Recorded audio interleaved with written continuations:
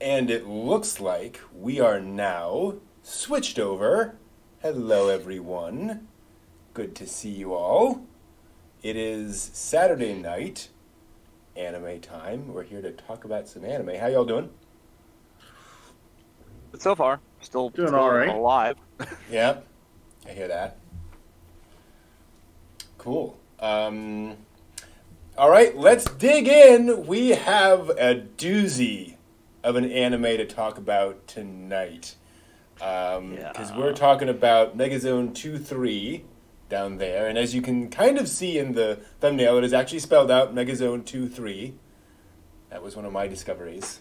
Let me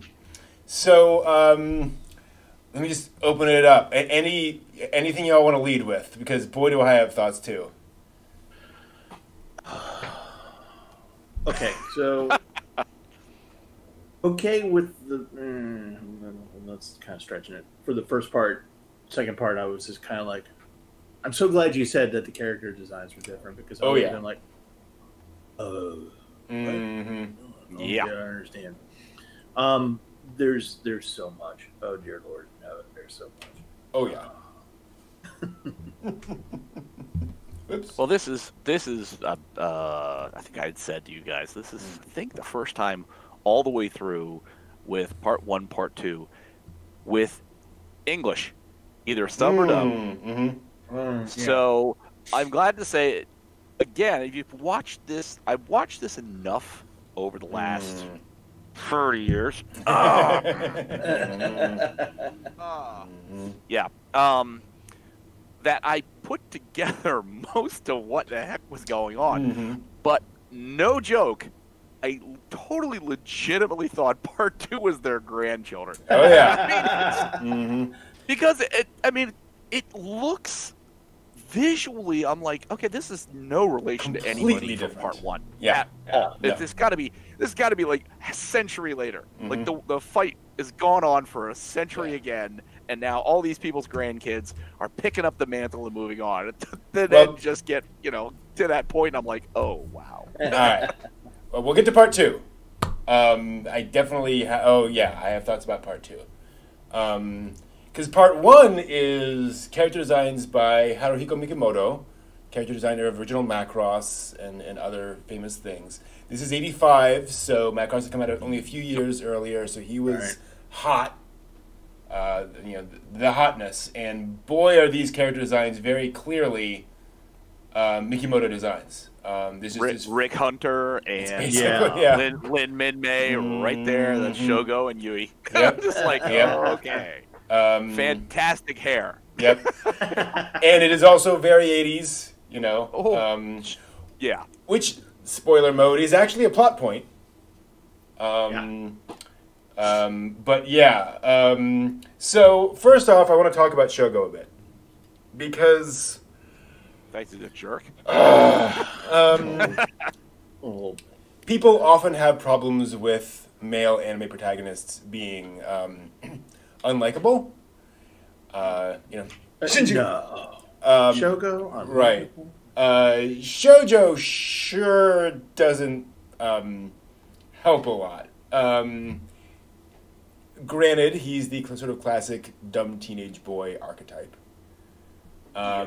Which is, fine as far as it goes. But then we're less than 10 minutes in, and he basically steals a highly experimental military prototype, hides it with this in the garage of this girl he knows.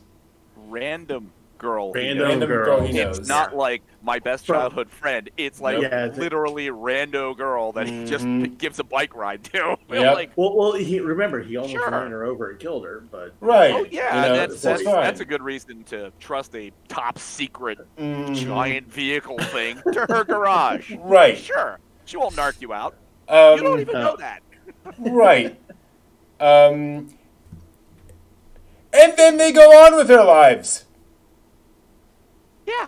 And they just hang out. He dies. His right? Dies. Right. In that. And he's like, oh, warn you, guys. We have to figure out what's going on, I think. but let me talk to this girl that I just got her phone number with. Yeah, and they just go along with things, and we get some awesome '80s workout sequences, like Jane Fonda workout. Yeah, exactly, very much. Wow, like, wow, and the '80s were a thing. 2 and 1 and 2. And I'm trying to be very careful about skipping around in here because it is an OVA. There are certain sequences that I cannot show on YouTube. And so, like, they're just... And he's taking the motorcycle thing out on the road. Yeah. He gave it, like, a new paint job, but... Yeah, I mean, that makes all the difference. Right. It's not just, like, the giant freaking machine that nobody else has a copy of. So it's not obvious in traffic. Right, yes. Because, he's driving down, and again, it's just kind of like, we're going to ignore the awful things that are happening. Yeah. How in animes, we're just going to ignore that. So he's driving this huge thing. I mean, the thing is, it takes up a lane. Yeah. He's already crashed a Beamer, and he has, by the way, hit and run in the first 5 minutes. Yep. He's just kind of like, whatever. Oh, it's okay. Mm-hmm. Die. Well, and the thing and he's just driving this huge thing. I gotta tell you, if I saw something like that in Baltimore, I can tell you a lot of people would be going, "Wait, what's that?" Not just like, "Oh, I need to get to McDonald's." Well, the thing that gets me is, Buddy introduces him to the Bahamut 6. Right. And you get very little explanation of what's going on. Yeah. But I'm just going to have to guess that Shogo is either a rocket scientist idiot kid or that this thing is designed for morons. Yeah. Because yeah. Think of Tetsuo when he gets on Kaneda's bike. Yeah. Right. And he's driving, he's like, oh no, and the bike starts slowing down. He's like, oh, I didn't rev it right. And it starts, he starts to slow down. Shogo out of the gate. He knows how to drives this thing like a boss. He just decimates stuff. He can convert into, Marlin mode. And he can use the whole sensor package. He knows the whole damn thing front to back. He had no training. Even Amuro. Yeah. Had to read the manual while he was getting page 58, pull the trigger, press that button. Shogo just gets on the bike and it's like he's an idiot savant. He just gets on there and goes, motorcycle, I know this. Idiot, I'll agree with. And he goes on. And he uses it for such highbrow purposes. Okay. All right. So, yeah. So he then... I'm not going to be able to find... Well, there we go. He suspects that the girl he's hanging out with is about to trade herself for certain obligations. And then... That's a good way of putting it. Beeps on her using the bike sensor through a wall into a hotel. And I will point out, flips through multiple looks through multiple rooms. So he knows what he's doing. How? Right. And then finds out what it is and proceeds to literally smash through the door, or through the wall rather, and rescue her. Boy, what a rescue! Which again, it's just the military. It's just super secret government hardware. No one's gonna come after you. No one's gonna notice that. You're not putting her in danger. It's fine. There were no witnesses to the thing jumping out of a parking garage, demolishing the side of a hotel. No cameras in the parking garage. Nobody. The people next door going, "What was that? Oh, it's nothing. Don't worry about it. It's just some giant machine." Said some idiot savant is crashing through the wall because there's some girl that he picked up earlier in the day that he has actually really no relationship. No, not at all. Whatsoever. And he rescues her, and she's going off on the bike. She's like the first person to actually notice the bike. Yeah, she's like, "Oh my god, this is amazing!" Da, da, da. And his response, because they've been going out for all of nothing, and he turns around and he just Yeah. And he does that, and I'm just like going, I suppose it's a way to win and influence people. I guess. I'm used to that application when somebody's like panicking, freaking out. You're like, Right. settle down. Yeah, nope. Versus like, oh my gosh, you rescued me. I'm so happy. This is great. This was like Sean Connery type stuff, Yeah. I check a little up and give a little smack and all that. Settle down. You're getting a little crazy. Okay. Yeah, I don't like Shogo very much. Whereupon we go to, and this is actually kind of interesting, McDonald's. Not McDonald's. Like, I am sure that McDonald's was actually a sponsor of this OVA. Oh, no doubt. Oh, yes. Well, see, there's McDonald's, Lucky Strike, Heineken, Dunhill cigarettes. I just felt Part 2, yeah. Like by the end of it, I was just like going, I don't smoke when I'm having a Nicky fit. I need a drink, and I want to shove a hamburger in my mouth and wash it all down with a Coke. Or an What the hell's happening? Mm-hmm. Whereupon they got on their joyride, and we get our Tokyo 3 moment. Yep. And I was like, oh, that's where Eva got it. Gotcha. Giant underground city. And this is the big reveal that they're actually on a generational starship. They're actually going out. They're on the Megazone 2-3. Yep. And out flying. And again, he gets involved in all of this military combat and is really pissed off that the military wants their own hardware back. Their secret machine he took. Yeah. Which, by the way, he still hasn't figured out what has happened to his friend just yet. Yeah. So he doesn't know that his friend took a bullet to the head. Mm-hmm. He's just sitting there, I wonder what happened to Shinji. Yeah. He doesn't return. Why is he not returning my calls? I don't Exactly. I've been leaving voicemails for like 2 days. What's going wrong? Yeah. Another moment in time where this big like transformation fight scene. How does Shogo know how to target anything? How to use the gun? I'm like, what are you doing? Yeah. Push button military. It's amazing. It really is. It's awesome. Whereupon we have the villain, we're not so different, you and I sequence required by law, check mark. Whereupon BD. Exactly. BD, yeah, great name, BD. BD, yeah. All right. Whereupon, again, Shogo just goes back to riding around on his bike. Yep. And just goes back to his regular life, and everything's fine. Everything's cool and whatever. I'm not gonna. Now he's wondering whether to tell everybody and to reveal the secret. I don't know why you would wonder that, but okay. Yeah. Well, he did when he tried to go on Eve's show. Mm-hmm, yeah. Right. Had a little foreshadowing of what was going to be the path of this anytime he tried to reveal something. Yeah. But at the same time, like, you should kind of sort of realize if something weird has happened before. Yeah. And now you've had your big confrontation moment, they're coming to kill you. Yeah. So yeah. Any of the people you hang out with, they're also going to kill. If you really love your friends, don't get them killed. So right. There was a moment where in this, and for some reason I don't know why, but I think it was the fact that BD let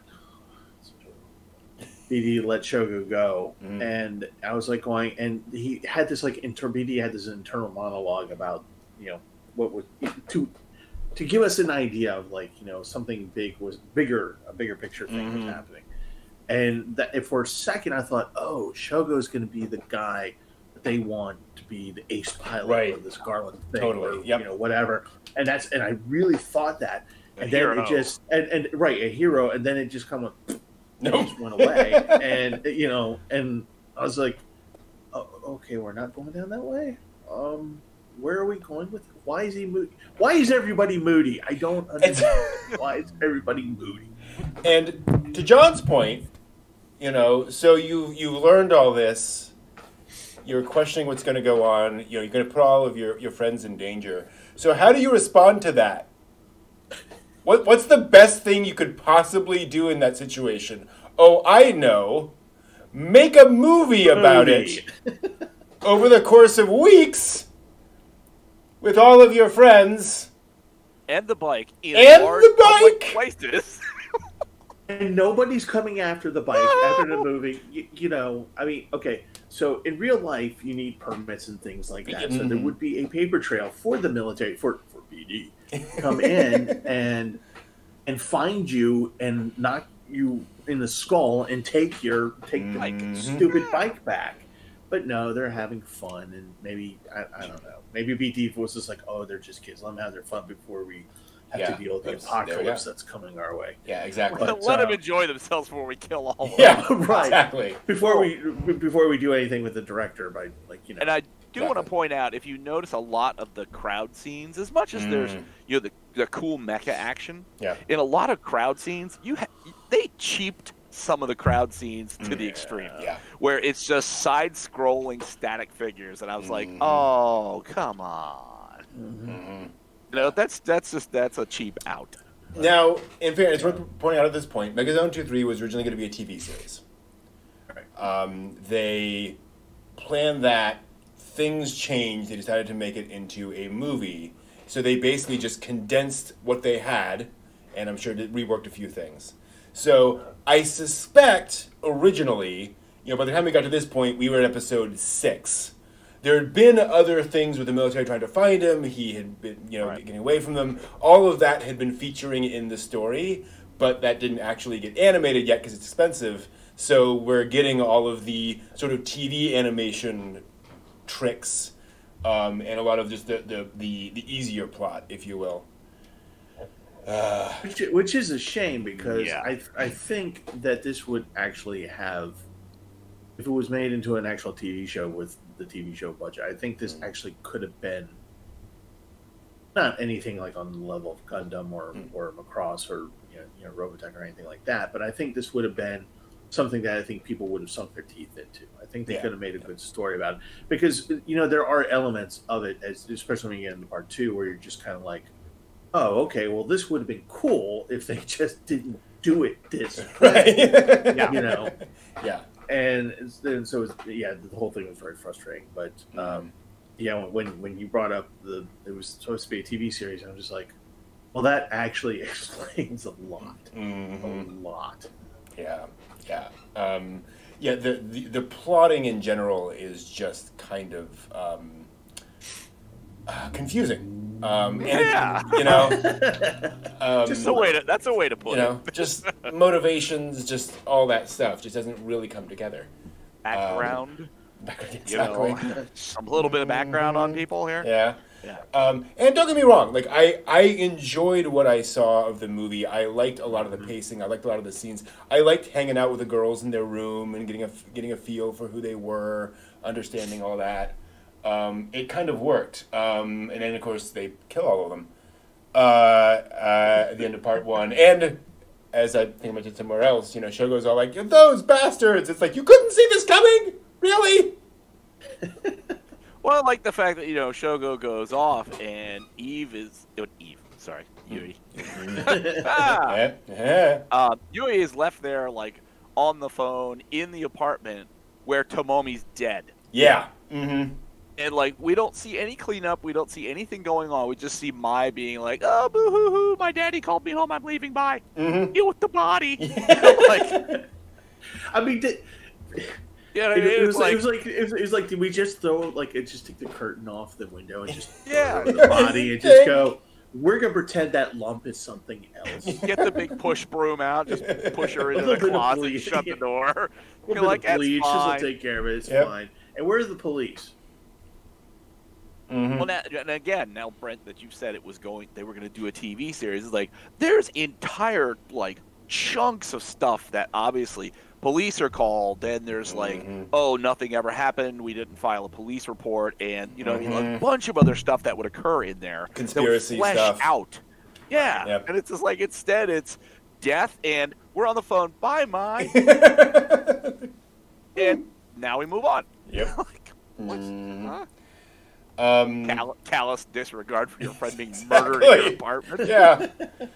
Now, I will say, a lot of the mecha animation sequences in this are really, gorgeously done. Yeah. And I think one of the things, one of the things a lot of people talk about, again, it's hard to scrub through this. One of the things a lot of folks love about Megazone is that mecha action animation, which is definitely, up there. It is top tier mid 80s mecha animation. It's smooth, it's exciting, it's interesting. The problem is, there's so much other stuff going on that all of that is just feels kind of crammed in, frankly, to the rest of the story. And again, I think if it was a TV series and everything was balanced more, it would have fit better. Well, the whole cracking, getting past level 6, then moving on to level 7, and trying to crack that to break, the Eve system apart so that they could get on with their development. They where in the heck does the Bahamut 6 come into any of that? It's their latest gizmo toy, but it's like they sort of indicate that that's like a key component thing that they need. Yeah. And yet at the same time, it's not a key component because Right. they crack level 7. Yeah. Well, and it's just like, it's like if you had a TV series, it might explain what the hell's going on. I think because it seemed like it was like two competing things that were going on. Like they wanted to crack Eve and take over. Well, obviously they wanted to crack Eve so they could take over the ship. Right. But at the same time, they were trying to fight off the other ship, as we find out. The enemy, The Dassault or whatever they are. right? And and it just seemed like they were at odds with each other.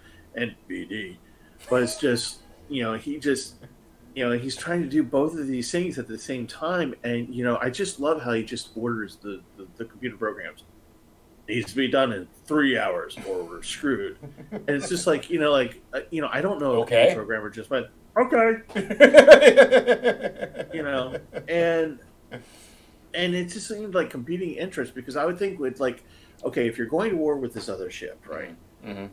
Okay, you don't need to worry about Eve at this point. Maybe Eve might actually help you. Yeah, it's sort of have we figured out to deal with this, right? And so I just don't understand why they were doing that. And then, as you point out, Garland has nothing to do with Eve, except for in part 2, when it serves only as a cell phone for Shogu to get the message from Eve. Hey, come on in. After 6 freaking months. Yep. I've been trying to call you, but where's the Garland? I broke it in the elevator shaft somewhere. Yeah, I just leave it smashed in a hole and then wander off. Like, I was concussed. I wasn't really thinking. Yeah. Well, and BD was clearly meant to be the pilot villain, right? He was the Shar of the show. He was going to be the one that he was fighting with. And then I think it became clear, again, just through plotting, you didn't really have space for another villain. So he becomes, he becomes the bad guy. Yeah. And he doesn't have the personality for that. He's just not interesting in and of himself. He's interesting as this sort of, and you can certainly do some interesting parallels, right? He's kind of Shogo if he had gone to the military, potentially. He is, you can do all that fun stuff. But now that he's suddenly the commander of everything, you're like, well, wait, why are you doing that? And why do you want Shogo to? Okay, so here's the thing with BD and this and the idiot savant Shogo. So Shogo is just he knows how to do the bike thing because it's just whatever, and he can push buttons. He can push buttons. He's an intelligent monkey. What can I say? Yeah. And he gets on the bike. He's able to do all this stuff, and for both parts, for the better part of the first movie, he's able to just get away, fool everybody, wipe the floor with people. Yeah. And BD, seems like these this, like there's gonna be this big climatic battle scene, where he does the Rambo thing and Shogo puts on the whatever it says on there. and he gets his butt whooped. Oh yeah. BD is just like going, I've got an invasion going on. I'm trying to deal with Eve over here, and for some reason I'm obsessed with you. We can't have guns in here, but I'm inside of Eve computer. But we'll have this giant 3-story tall lightsaber battle. Yeah, and I'm just gonna backhand you like your Amaro, and then continue with this invasion that's going on. And then at the end, you're just like going, well, what's the point of all that? Yeah. There's no clue. I mean, seriously, in that scene, he just gets his butt handed to him, and I love, the old, I'm going to use whatever I find to get myself out of this. BD could at that moment, Shogo is like completely floored. You know what I mean? There's like he is not getting back up from this. These are down for the count. Bahamut 6 was so important to these people, right? And yet. Now, BD's done the thing. He has beaten Shogo. It is time to be like, okay, if I'm not going to kill you, I'm going to pop you out of that thing, and I'm going to take that back to the research boys and say, we got it back. And leave Shogo on the express elevator to the roof. Nope. He just throws him in the shaft and is like, I did the thing. And like, dude, you wanted that. Get that. You made a big point of being 50 years behind technologically. This was supposed to be your stopgap or your bridge to that. And it's just like, I'm not going down there to grab it. Exactly. Nuts to that. No. Why should I do that? I kicked a little brat's ass, so I'm just going to keep on going here. And here's the problem. One of the many problems. Part 1 ends with this big epic scene of Shogo, walking and feeling frustrated and then moving on his own power.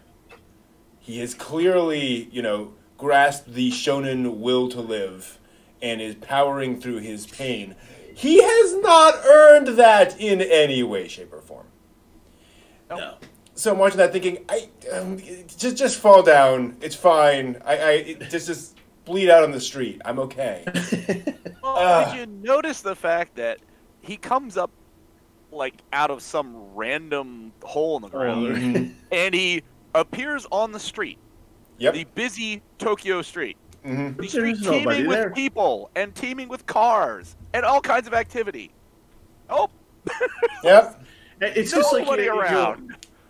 I'm sorry, when I'm walking down the street and I see someone bleeding from their face and using a thing, and they're just like literally just dragging their like useless leg behind them, and it's hanging by like maybe a ligament, and he'll be okay. He just needs a big aid. Yeah, it's no worries. But in how many given shows do you have somebody come by and be like, "Aishobu," Exactly. Fine. Don't worry about the leg. Then you have the impression as he goes through the montage, and then you're just like, oh, he's going to go back to Yui. Right. And then we get part 2. So, then we get part 2. All right. Yes, okay. we do. So, part 2 was one of the most schizophrenic experiences I've had watching anime. For several reasons. One of them being the fact that it has not only a completely different director, they got a completely different character designer to redesign all the characters. And when I say redesign all the characters, I mean they went with, there's Silverhawks, we'll get back to that. I knew I was in a bad way. You missed glam and dump. Like, wow, we really worked out the 1980s name. Glam. Yeah. So they got. That's such a terrible shot. Sweat drivulet running down his head and the hair. Like, So they got, they got Nobuo Uematsu, who I'm sorry, not Nobuo Uematsu. That's the wrong Uematsu. Sorry. They got the character designer who go on to do Mezzoforte and Kite, who is very well known for having a very distinctive art style. which does not match the original at all. That's BD there. And that's Yui. Like, you get flashed by Yui. Could you even possibly have just started this off to, like, sort of make the sort of incongruity of the whole thing and be like, oh, they changed their image entirely to hide from the something. They had plastic surgery and now they all look fantastic. Yeah. Nope. What? Honest to God, it makes the grandchildren thing seem right. It does. It really does. It's absolutely. Because well, first of all, when I saw the Silverhawks, then Lion-O and whatnot, and I was just like, oh no, dear God, no. More product. And yeah, right. And I was just like, going pinball machines. All right, that's even better. That's just. And then we have the Air Force guy from whatever. What was that game? 80s game, combat. Contra? Mortal Kombat, Street Fighter, like that. Street Fighter, yeah. So like, because the one guy from the great gang called Trash, the leader of Trash, looked like the Air Force guy from one of those games. I think his name was Lightning. I think that was what his name. Yeah. Was. Lightning Glam. No. It's It's Shogo and Yui. Yeah, and it's the other, and all the rest. Mm-hmm. Cyndi Lauper, the emo girl. I don't remember what her name was. Not Naya or whatever it was. I don't know. Yeah. Cyndi Lauper with the Annie Potts voice from Ghostbusters. I couldn't listen to her talk without dying. That was just hilarious. Oh, I must not have listened to that dub. Oh, that dub was awful. Oh, you could switch the language on there. Yeah. But, I listened to the English dub, and I was just kind of like, just should have listened to the Japanese dub. Because they were just like going, right, totally right. Oh, that's so cool. Look what we did, and then there's the huge, bike scene. Bike gang versus the police, and which I maybe I'm just jaded, but I think the police would have just said, "Hey, witnesses." Yeah, exactly. Open up. There would have been a lot more shooting from the police. But. Well, and so Japanese police the don't have biker guns. Gang wins, and Jogo at the end of it, he's sitting on his bike, and he yells triumphantly, "Score!" Mm-hmm. Okay, that's not a Braveheart moment. Okay, and here's the thing, like again, what are they trying to accomplish? Right. Mayhem. Given everything that's going on, it just feels like a really odd choice. But it features all of the characters. It does. Laid out in panoramic view, in crisp animation that you can go, oh look. They're a fantastically stylish biker gang. Mm-hmm. One of them looked like the big guy reminded me of a deranged-looking John Candy, honestly. Okay. Sort of. I gotta say, 3 years after this, there was another anime work to prominently feature Motorcycle Mayhem. And there's really, and there, I again, full credit, I think they may have pulled some of their influence from this movie. It feels very close. Like the clown boss who looks like a giant dude.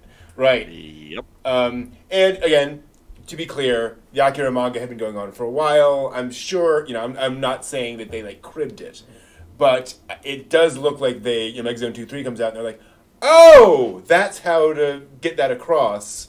Let's use that as a basis point. With a bunch of characters you don't care about. Dial it away from the horrible 1980s thing. Yeah. Well, then you get all the... Okay. So, the other problem here is characters. Amongst many. Yeah, amongst many. They jump to part 2. Shogo. So we have two things going on. There's the the enemy, which now has metal tentacle monsters, basically, technology. That was actually the only decent part of this whole thing, but as gross as it was. Which I will spare you the visuals because they are grotesque. But basically, they can get in and infect your ship and cause tentacles to come out, metal tentacles come out and destroy you. Which, by the way, when I saw that, I was like, oh, well, you're done. Like, you can't shoot that away. They've won. Except for I love the giant ship is called the FX. Yeah. Like FX something or other, and it's like, oh, am I supposed to understand that this is special? It's special FX. Oh, yeah. I got that there. Nice. But they have the Gowlock, whatever they are, whatever the heck the enemy's name is. Desalk. The Desalk ship flies in front of the bridge, and then you see this little shield thing, and they're like, oh, the repulsor worked. And it's like, where the hell was that when the other ships were getting totally destroyed? Like their little Desalk ships are landing on them and blowing their pilots apart. It's like, why did you turn that on? Is this like a thing that you don't turn on for everybody? Yeah. Well, we were really curious about the cable tentacle things because they seem to go after eyeballs and brains. Yeah. We're just trying to figure that one out. So, and I love the follow up where BD's watching the apparently black box video. Yeah. And the black box camera follows everything exactly like you just saw it like a few minutes ago. I'm like, a different hue. I think that's how black boxes work like that. Yeah. And also torture porn. Turns out, so this is directed by Ichiro Itano, legendary anime director known for the Itano Circus, the missile effect you've seen. And he's directed a few things, Gantz, if you've heard of that. Apparently, and so the mecha animation of this is gorgeous. All of that is just flawless work. He always wanted to, he worked on Gundam and Ideon, a lot of those Tomino series. This is what he wanted to do in those TV shows. He wanted to show grotesque death in those movies because he said that's what war is like, and we should portray that in things. And the apparently TV station said no. Well, you see, we have these 9-year-old kids, and we don't really want them to have nightmares of seeing their eyeballs just as the cabin of their their little mecha explodes. And in fairness, like they do that in Macross briefly. They do it in Ideon in the movies. Ideon movies, but this very much. Okay. Tangent. Moving back. The problem is, it feels like Itano wanted to do this, and so he does it over and over again, and it's almost like he's letting it out, and so the sequence just goes on and on of people getting mutilated over and over, and it just feels, like too much. And then, as you say, John, and then 3 minutes later, let's watch it all again. It's like, oh. It's almost like look what I did. See how good that is? Look how that happened. See how all this laid out? You really should appreciate what I've done here. Yes, we got you. Can you just see the animators doing this? Watching the storyboards, like looking at the storyboards and going, okay, so we're going to draw. Oh no. Oh. Honey, what'd you do today? Drew somebody's eyeball coming out of their heads. Rabbits. I was drawing rabbits. That's what I kept telling myself. It was rabbits. And then our biker gang, along with Cyndi Lauper, go out, and then you have the whole Yui plot line where she's learning to ride a bike. Yeah. So that she could ride a bike later on. Okay, great. That was useful. Well, and it's. Again, she's another slightly idiot savant because she's just learning to ride the bike within like an hour, and let's just strap some grenades to the gas tank and fire a machine gun and a rocket launcher from the back of that bike. And they explicitly say it's been 3 days since she first learned to ride a bike. when they go out on that race. Pilot effectively. I really wanted to see a lie. There was a moment when I realized the ridiculousness of what I was watching at that point. Mm-hmm. I really wanted a Pee Wee Herman moment. She just guns it and just hits the wall. That would have been funny. Absolutely. And that's the weird thing, is that this is such an odd story. It's such an odd set of things going on. And it's treated so seriously. You know, they really think you're going to care about this random biker gang that's smoking Lucky Strikes and drinking Asahi beer and Budweiser and drinking Coca-Cola. And Heineken. Thank you. And Dunhill cigarettes. And, you know, right on the packages, all that. I mean, corporate sponsorship was very clear. Oh, yeah. And they're apparently, because the little round glasses, red spiky haircut, right. Mm-hmm. They apparently are also encryption crackers. Yep. Super and hackers. wiretapping, eavesdropping, super like techno people. If there's one thing I've learned from 80s movies, it's that every motorcycle gang has a super hacker in it. Apparently. You know? It's just, it's how Job it works. requirement. Mm-hmm. Yeah. And then we finally meet Eve. Where Eve apparently can bring people back from the dead. Yep. Mm-hmm. The fully functional med bay in something that is the computer core of a freaking giant computer. But there's just conveniently a medical bed. Yeah! It's like when they were putting thought of everything. Pretty much. Truly, they were putting this together. Okay, we're going to make this super AI that's going to take care of these multi-generational, you know, while the Earth is healing, we're going to do this. Isn't this the AI core? Yeah. Why are we putting a med bed in here? Mm-hmm. Just in case. What if one of us trips and hits our head? Right, exactly. Yeah. There you go. Good enough for me. Let's put that med bed in. There's a lot of tubes and wires and things in here. Very dangerous. Put that med bed in, and that way we'll all be safe. It's an OSHA requirement. Right, there we go. Yeah. Of course. And then Eve decides she's not just going to explain what's going on. She's going to go through this whole montage sequence. Yeah. And it's just, who designed you? Like, why was this the most efficient method of communication? And how is Eve in the tube talking to Shogo, mm-hmm. and then lights out, mm-hmm. out of the tube, and somehow there's nothing in this room. Yeah. Nothing in this room. She creates a table that Shogo can hit. Yeah. I'm like, why? And how is she manipulating matter like this? OSHA. OSHA. OSHA required table to go to med bed. But you know, and why I was Shogo the chosen one. That's honestly. the thing. Yeah. Mm-hmm. And you know, she's asking him, well, don't you want to grow up? And he goes on this whole litany of things of why he wants to be a freaking man-child. Yeah. At that point, if I was the Eve trying to figure out whether or not to save these people, I would have been like, oh, well, you clearly did not give me a good reason. Yeah. Exactly. Off into space you all go. There you go. Enjoy the cold vacuum. That's the thing, is that this whole sequence goes along, and I'm like, there's nothing heroic going on here. There's nothing to make me care about this character. And it just goes on for 9,000 hours. It's nice dancing.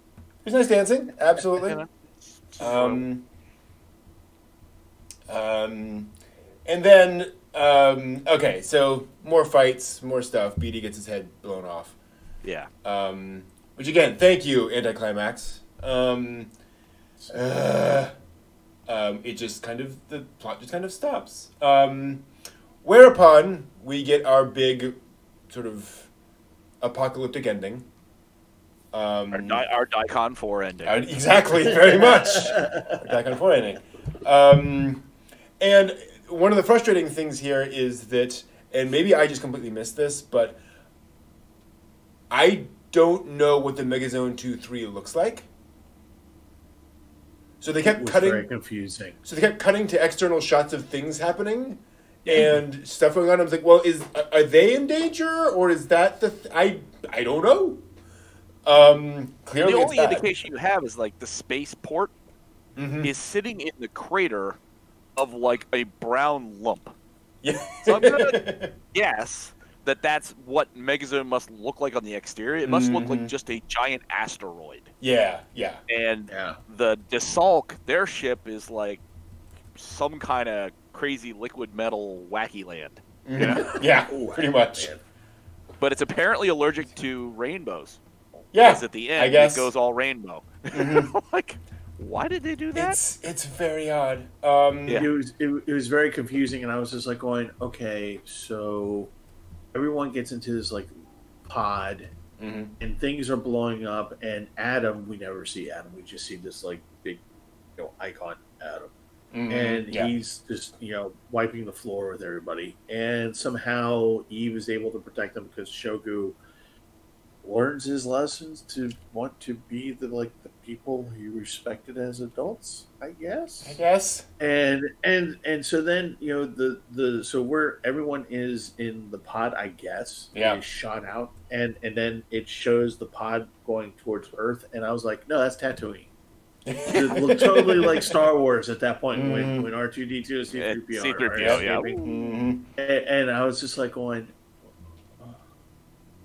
why? Well, we never learn who gets actually selected. Yeah. Because that pod, while it's big, we got to watch when the Atom program activates and the Moon weapon system starts destroying both ships. We see people who are in traffic trying to get to shelters. Yeah. And they're all dying. So it's just like, so are you telling me the biker gang who attacked the Central Core, they're the only people who made this? The inheritors, the inheritors of the Earth are totally bad dudes. So the motorcycles and also genetically not varied enough to repopulate the planet without horrible mutation problems. And no survival skills whatsoever. What are they going to do? Eat bark? What a beautiful planet! Can I get a ham sandwich? where do we get Shogo, you used to work at McDonald's. Whip us some food. There we go. Hey, where's our Budweiser? Oh, crap. Is there a gas station around here we could fill up the bikes? No more Lucky Strikes. What do you mean that was the last cigarette? This is what frustrated me, is that, the movie ends, and for some reason I can't move around here. The movie ends, and I'm like, so these people inherit the Earth. This is humanity from now on. This biker gang that decided to drive directly into a giant, police barricade and get themselves killed. Not the soldiers who were trying to protect the Megazone. Yep. Who were... I can't figure out in what way the soldiers as a group were evil. They overthrew the government. So that was it. Sure. Well, you'd think after you defended the Megazone, you could work out the nitty-gritty. The highly advanced other society that was going to use tentacle monsters to kill everybody. If the military could have handled that, then maybe afterwards you guys could have a general election. Maybe. Just saying. It was... I think it had to do with Shogo's the whole diatribe about how adults screw up the world. They lie. And it's just like because Shogo. you're doing so much better with your biker gang that gets drunk and plays Thundercat pinball, and you become the inheritors of the Earth. By the way, soldiers who lie. What did you do for the first 20 minutes of part 1? Just saying. Yeah. It would also have been nice, with the whole level 7 operator thing when Eve shows the little, the societies, they had to leave Earth and these city ships, and they split apart, and now the trajectories brought them back together. It's like, they had that moment where it's like, they're people like us. It's like, and? Did you try talking to them? Yeah. Like, instead of shooting at people, have you opened a dialogue? They're people too. If you guys are coming back towards the Earth, how about this? It's a big planet. The planet's healed. You can all settle on either side of the place. Yeah. It's going to take a long time before you meet up or even communicate again. So, but no, cataclysmic fighting. Good. That's the solution. But, mankind has learned its lesson from the disastrous war that apparently destroyed Earth. Like, great. So my whole thing about Megazone 23, the actual Megazone itself, is, basically encapsulated Tokyo, whatever. And it's, they'd explain how they're stuck in the 80s because that was when the most peaceful time on Earth. Yeah. What? Ignore that. And in fairness, for the Japanese, maybe. If you're creating a Japanese arcology, all right, fine. But yeah. Okay. Let me tell you something. If the big ship was encountering another ship and with these horrible tentacle things that seem to go into your brain and out your eyes, and that's what you're fighting against, and then you're going up the moon, which is weaponized, called Adam, and he decides you don't deserve to live. Yeah. I would have, if I was BD, I would have gotten to the control bridge of that whole thing and just said, "Nope, let's turn around. Let's go around. We got a city we're happy with. Things are going okay. We've been peaceful for about 500 years.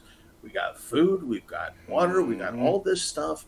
We even got an 80s pop idol." Yeah. Hey, exactly. That makes everybody happy. Why don't we just go away? Let's just forget about all this and just go away. Because I can't even fathom the fact that this little runt Shogu and his biker gang, who should have really named themselves the Thundercats instead of trash, are going to be the inheritors of the Earth. I know I'm harping on this. Well, the gang is named after the qualities of Shogo's character. Exactly. I just would have turned that puppy around. It just went like, okay, and BD has already killed enough people to keep the whole thing secret, and I've been, hey Shogo, come here, you did a great job. And this is the thing, is that done. Yeah, again, if this had been all explained out, I'm sure that was all in the backstory somewhere. But it's just not.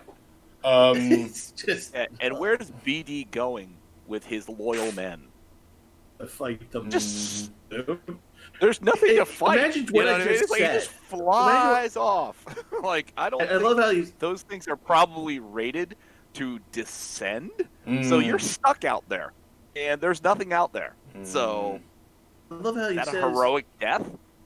I love how he says we're probably not going to meet again, and then they blast off, and I'm going to go like, he has that whole speech of we're the old way and we know nothing better. Look, dude, you have an entire metropolis. Just turn around, go away. That's all you got to do. That's all you got to do. Well, and this is and meanwhile, we learned how useless the Garland is. Well, and this is the thing, is that I'm sitting here and thinking, okay, you're on, again, you're the military, you're on a generational starship, you're the only defense of the generational starship, other than Eve, which is this mysterious thing that for some reason no one left the user manual for. Yeah. And so you're sitting there, you get attacked by these advanced military ships 50 years ahead of you, and so you were being unacceptably terrible people by developing higher advanced technology to fight those off and not tell the peaceful people about all of this, who, by the way, were supposed to be peaceful because you agreed with Eve doing what Eve did. And then, the government's trying to keep this a secret from everybody, which, arguable, but whatever. And then our protagonist hates them for no reason I can tell. It's like, and then, Eve is basically like, oh, no, don't fight these people. And it's like, well, they're trying to kill us. Like, I'd love to not fight them, but they have horrible tentacle things. You know, I don't see how the soldiers were doing things that made no sense. You know, and this, you know, I would have loved to see that version of Megazone 2-3, where you know, Shogo is pulled into this thing, and the soldiers are like, "This sucks. Like, this is a really tough situation. We're doing the best we can. Eve is this weird mystery. If you can make that work, great.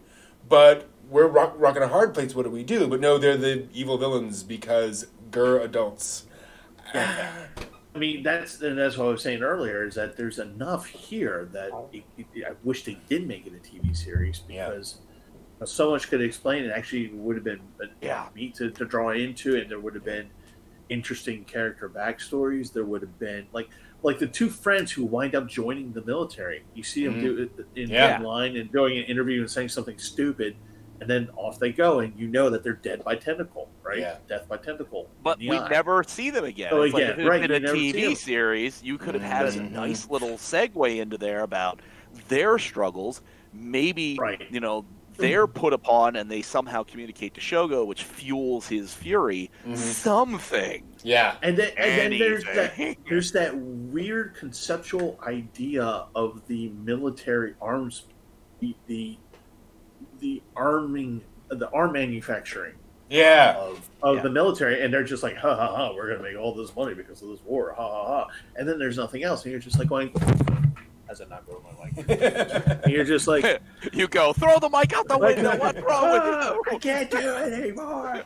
But you know, they just, you know, it's just like, okay, do we hate the adults because of the military? Do we hate the adults because they're taking money, even though they know that they're... See, and that was the other part, is that they knew that they were losing the war. Yeah. And they're like, so we'll work out in the end. We'll make some type of peace on our own, and we'll still make money. It's just like going, no, that's not how war works. That's ask the losing side of any war. That's not how it works. Yeah. It's a shame. I actually just finished watching Toshio Okada's video on Grave of the Fireflies, which is a whole nother thing. But he talks about how some creators create a lot of complexity that's obvious on the surface, and other creators create things that are where they leave so much for the audience to understand, and for the audience to, or not to understand, but to sort of scrape out of clues that the audience thinks it's dumb and ridiculous, or that they don't see any of the subtlety, rather. I think Megazone 2-3 is kind of like that, where there's clearly stuff going on, there's clearly plot, and I'm sure if you're just watching this and you're just accepting it and absorbing it, it's fine. You know, it's kind of standard tropes. But I just wish that some of that stuff was either more on the surface, or they had tried to be a little more subtle and not just done, you know, biker gang attacks for 20 minutes. Right. It's a shame. Again, having watched this, you know, I've got the VHS copy down. Nice. So I rummaged around and found it. Yeah. From the days of dealer tables and eons ago, where you just didn't ask questions; it was available. Yep. You can piece together the story better, not understanding anything that's going on. Yeah. Than you actually can with an explanation of what's going on, because the explanations don't explain anything. And if you just sort of infer from the activity going on, then it's like, okay, it makes much more sense. So, you know, part one, the parents have this thing. They discover this great mystery, and they're being lied to and deceived, and there's disaster looming on the horizon. Part two, the grandkids inherit this angry fury at being deceived and put upon by this, you know, pop idol that they love and revere for some reason, even though it's deceiving them. And here comes the disaster, and they're the only ones pure of spirit, pure of heart, and full on friendship, and they survive. That's a great plot. Yep. And then they ruin it by having actual talking and telling you. Damn it. And sex wax inherits the earth. Yeah, Dr. John. Wait, man. Way to go with that. Like Kaneda's jacket. Yeah. You know what I mean? Yeah. Like the little pill. Very much so. Good for health, bad for education. Hey, there we are. yeah, it's really frustrating. Yeah. And again, gorgeous animation. Mech animation, all that kind of stuff. Just more of that, please. Yeah. And definitely I like the hint at the end that there's a road. That's true. Like, yeah. Okay, there's a road. There looks like there's some structural remnants, Mm-hmm. but that road, in one scene as they sweep, leads to a bridge. It's like, okay, yeah, you can have a road 500 years later. It's just going to be pot-marked bits and pieces of concrete. Yeah. But you're not going to get a bridge over things standing for 500 years. So something's going on. Yep. And we don't know. Yeah. Never mind. Yeah. So yeah.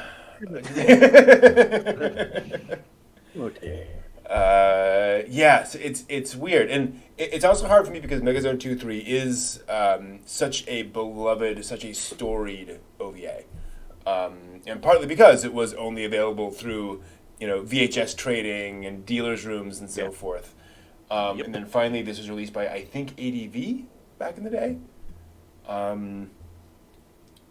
not even back in the day, fairly recently, and it's tough because I really didn't like it. I just didn't like it. I like parts of it, but it was just really, really rough. Partly because Spirit Koita in the chat room is pointing out that talking about media control and things along those lines, and I agree it does touch on that. The problem is because it doesn't really explore that theme. Yeah, it's just kind of this plot point. It doesn't really leave me with much to think about, because there's really nothing that happens as a result of it. It doesn't really have the consequences. Well, Shogo tries once. He tries once to get on Eve's show, and he's like, "Look, here's the," and it's like, okay, so that would have been a perfect point to be like, "Yeah, fully control the media. This is what's this," but it's like, no, it just sort of moves along. Yeah, goes and sees the computer doing the thing, and then just things move along. Yeah. It's like, okay, and? Yeah. Right. Anyway, but yes, that is Megazone 2-3. It's definitely an interesting experience. Again, you dial that clock back, and it was fantastic to see something of that nature. No question.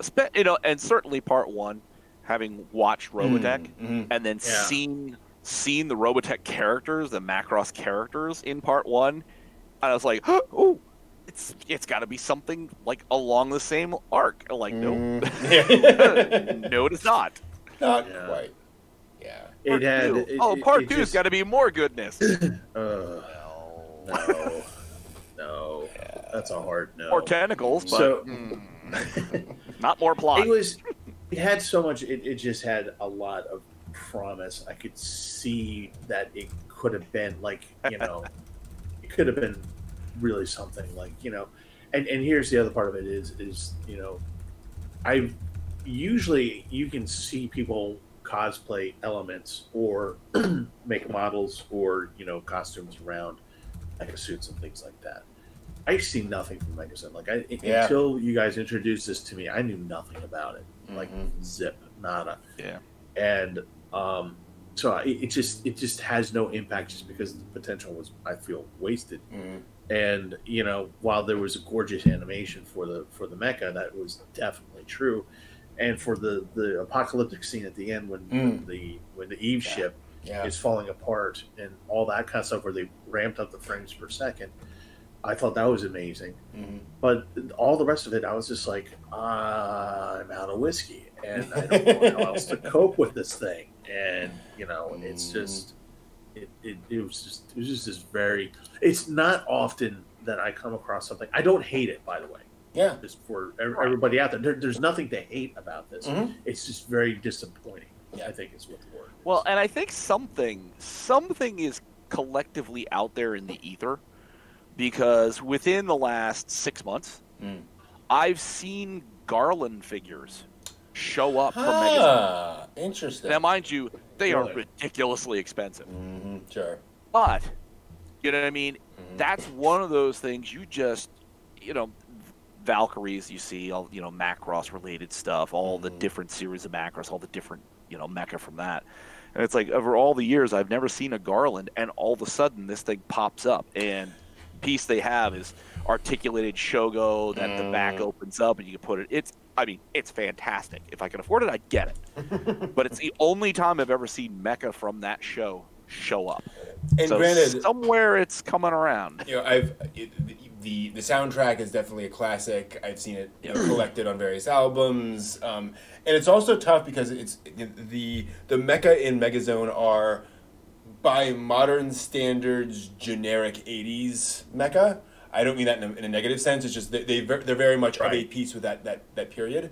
So I think if I'm flipping through a magazine and if I stumbled across the mecha designs, I just flip right past it. It wouldn't be obviously, oh, what is this? Oh, Megazone 2-3. So I think that doesn't help it either. Yeah.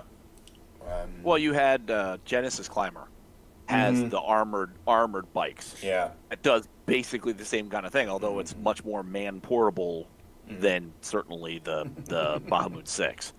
But it's that in the 80s, the transforming bike in conjunction with transforming aircraft or helicopters or any other things. That was a popular thing to do. And yeah, you're right. I mean, the armored bike transforming into a fighting suit, it would be hard to distinguish necessarily between that and the Garland. Yeah. And I also suspect Megazone is one of those things where it was probably because, let me see here, because Mospedo was 82, 83, something like that. And I do feel like Megazone probably pioneered some of the mecha designs in this and pioneered some of the visual aspects of this. And then became aped so much that now we look back and we're like, oh, it's just that. Where at the time it was just, oh my gosh, look at how gorgeous all this looks. So history. Right? History does weird things. There's a lot of things seeded by other things. Yeah, we've seen going through our movies. There we go. Inspirations, little bits and pieces here and there.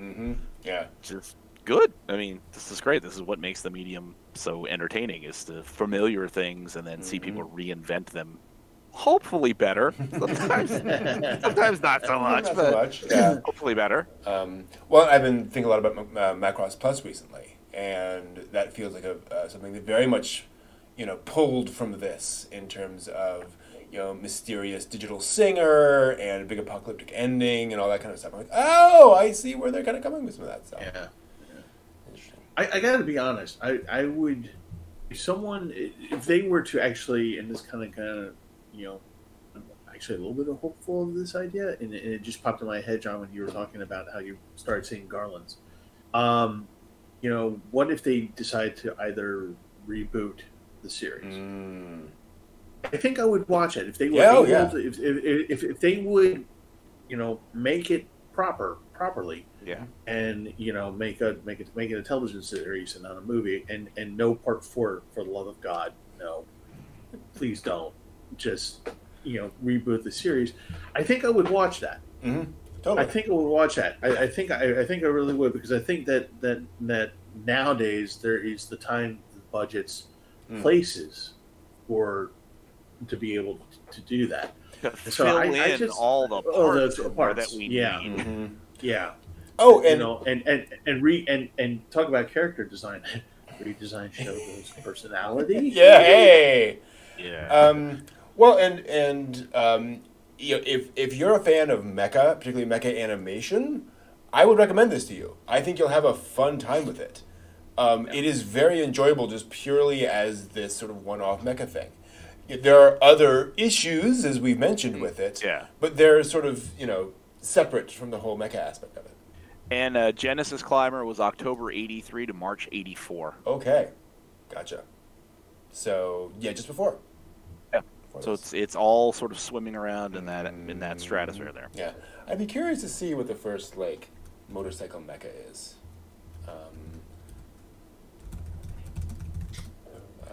First. Kino's Journey? No, I don't think so. not motorcycle mecha necessarily. Yeah, and of course Google is not being very helpful. Anyway, natural. Yeah.